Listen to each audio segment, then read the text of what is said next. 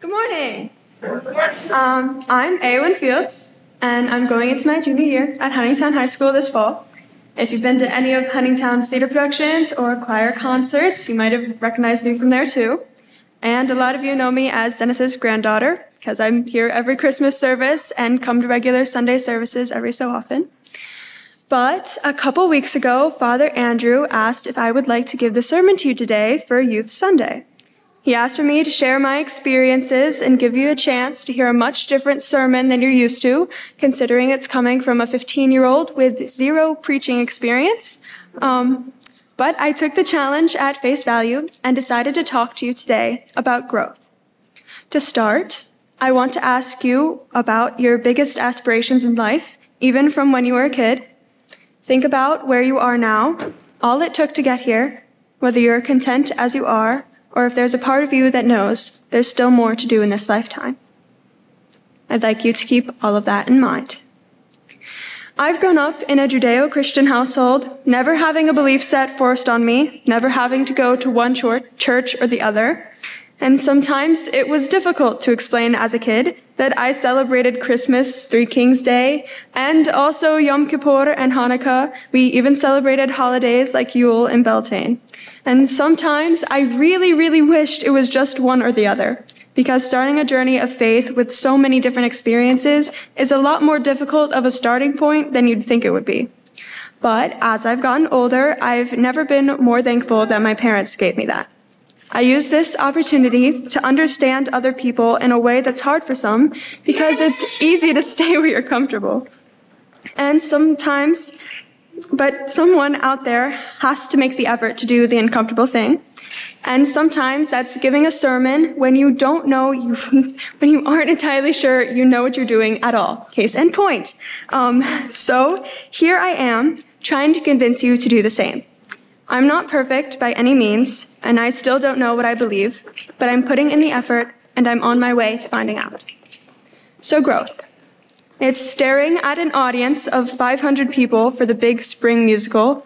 Growth is bearing bug bites on your first camping trip. It's joining a choir where you don't know anyone at all simply because you want to sing.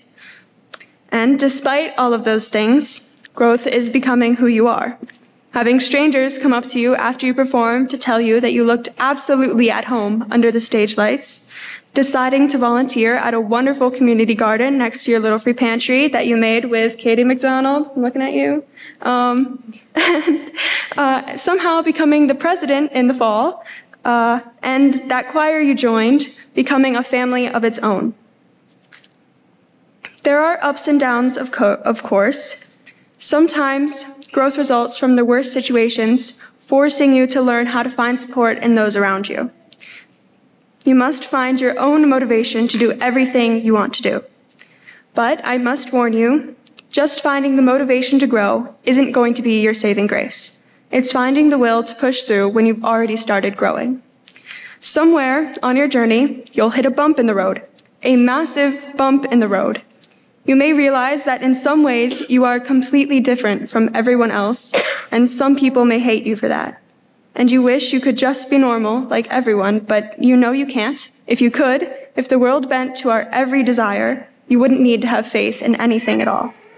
So, when you feel like you should give up, remind yourself of what you believe in, the things you hold near to your heart. You take what life gave you, carry it with pride, and keep going. Your will may come from the comfort of knowing that God is looking out for you and wants you to do well. It may come from knowing that no matter what, your mom will always be there for you, whether she can make it to your big performance or not. And it may come from that little spark you feel inside when you do what you love. What I think the best part of all of this is that you never have to stop growing at all. Some of you have been through this finding who you are thing and had strong faith for what feels like, or may be, decades. But the earth keeps spinning, new people coming in and out of our lives, faith being there for most of us to find comfort in. New experiences arise, along with new opportunities to grow. I encourage you to find those things in life that help you grow, whether it's doing something that you never thought you'd be brave enough to do, or writing down your dreams and putting them on your mirror to look at every morning. Reach out to people in your community to give and receive help, audition for that role you'd love to get, take the job. Make your best attempt at being the person that you want to be, the person you think God would be proud of, and never, ever stop growing. Amen.